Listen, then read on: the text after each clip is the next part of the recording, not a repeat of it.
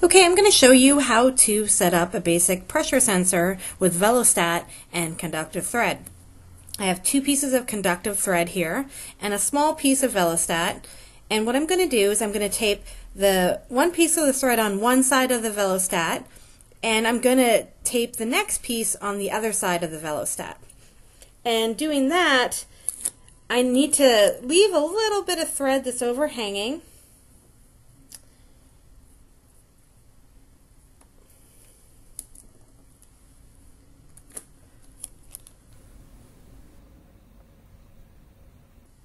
Just like this. Okay, that's one side of it, and now I can do the other.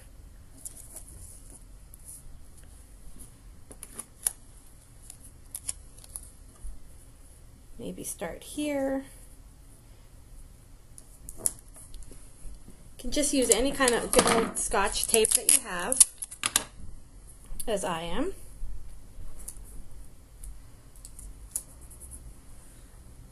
Okay, and you see that that thread's kind of hanging off, and we now kind of have a sensor that we can clip to. So what we need to do now is we need to create some connections. And so what we're going to do is we're going to take two wires. They can be anything that you want.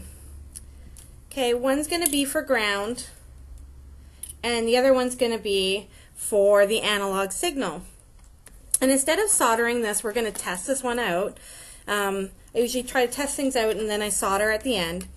And what we want to do is we want to clip the end of this to an alligator clip, right? And we want to do the same for the next one.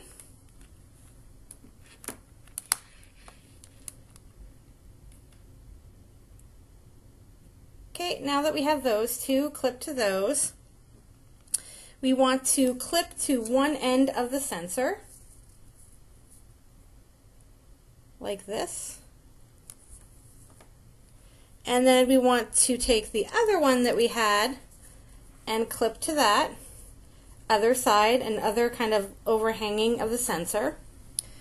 All right, and then now what we need to do is we can now take these two items and put them into the breadboard and put them in at, whatever analog input we want, and then to ground.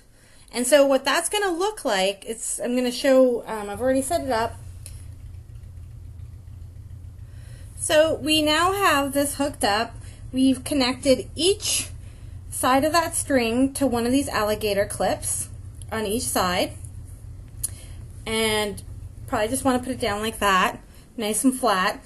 And this coverage will now send out a signal, and we've taken one of these clips and we've clipped to these yellow and black wires. Black is going into ground, okay, and the yellow is going to go into analog 0.